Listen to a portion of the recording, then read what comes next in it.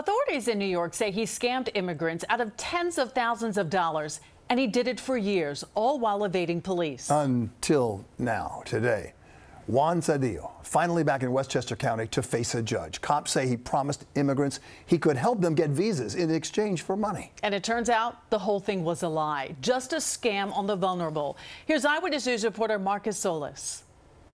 4 years and 3,000 miles later, Juan Cedillo was back in White Plains, in handcuffs and not flashing the card with the bogus title of Special Justice Agent that authorities say was used in an elaborate immigration scam targeting members of the Latino community in Yonkers. The list of his alleged victims so long, the restraining order was 2 pages long. You're not to have any contact whatsoever with these individuals, whether directly, indirectly, to a third party or through social media. You understand, son? Yes, sir. Cedillo was rearrested in Washington state by a fugitive task force. He was initially charged in 2019.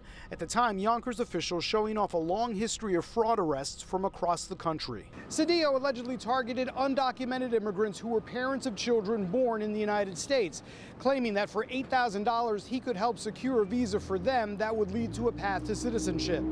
Experts say such claims of cutting through red tape are at the heart of immigration scams. They may be impersonating a government official, saying, oh, you need to pay this amount of money if you want to get your asylum case to move forward. Catholic Charities, which played a key role in helping Cedillo's alleged victims, offers important tips. Don't pay cash to anyone offering immigration help.